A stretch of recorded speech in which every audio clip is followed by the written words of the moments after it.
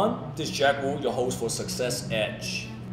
Today I want to talk about what it takes to become a great salesperson, as simple as step 1, 2, and 3. And that's what I want to talk about today. Most people say they don't want to sell anything to anybody. But what they don't realize is that we are selling to different people every single day, believe it or not. You try to sell to your fiance's dad why he needs to agree on the marriage between you and his daughter. You're trying to sell the father-in-law to be. As an employee, you try to sell to your employer, your boss, why you should be getting a raise, but not other people. Believe it or not, your kids are selling to you as a parent why they need to have candy on a daily basis, why they need to have candy in the morning, in the afternoon, when they shouldn't have. So if we are selling very naturally on our daily activities, on our daily life, wouldn't you think that you need to learn how to become a great salesperson in your career? I have been in the sales business for over 20 years now. At the beginning of my career, I did not master the fundamental of sales, and I struggled quite a lot. You know, I was not a lazy person. I was always willing to put the time and sacrifice my time to do whatever it needs to be done to hopefully to get the results I was looking for. So working hard wasn't my problem. It's mastering the art of closing deal and become a great salesperson was something that I had to learn over the last many years. And I want to teach you 3 steps. Remember this.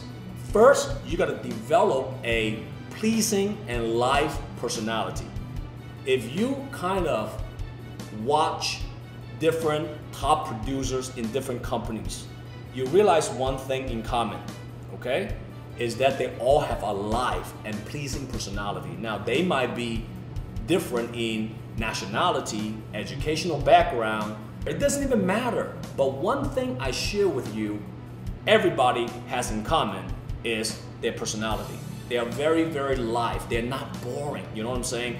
And when they meet people, they find an instant way to connect with people.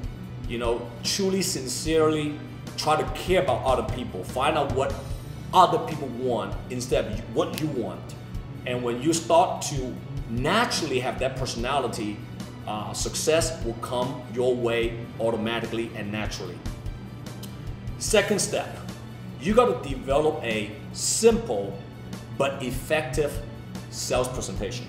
It don't matter if you're a real estate agent, an insurance agent, a car salesperson, mortgage loan officer, retail sales, you have to have a simple but effective presentation.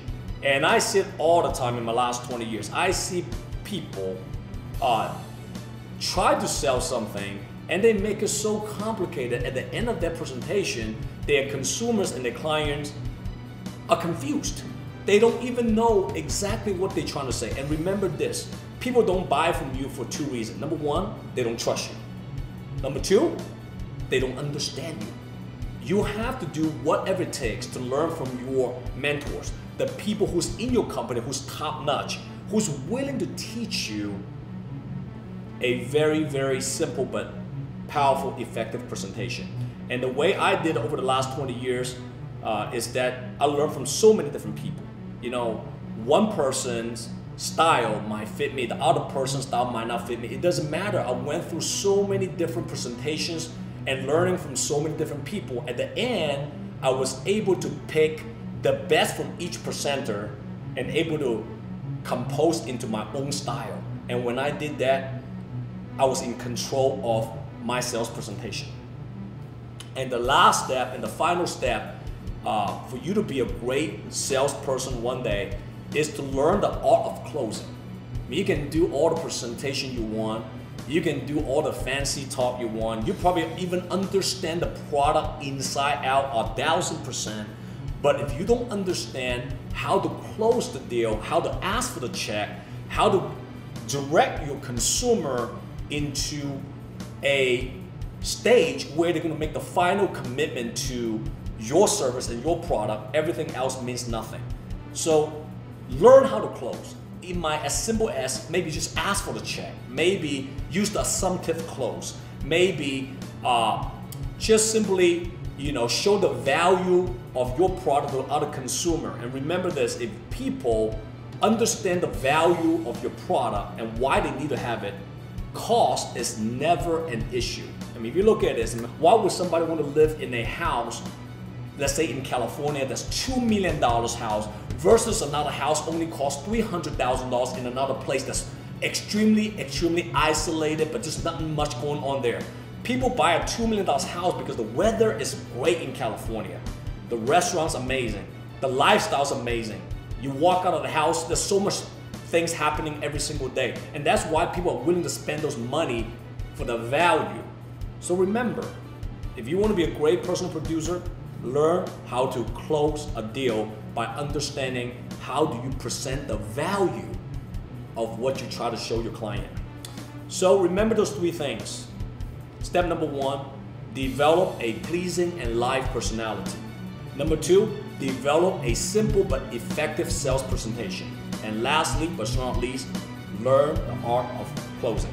If you like my message and this episode, please click like at the bottom.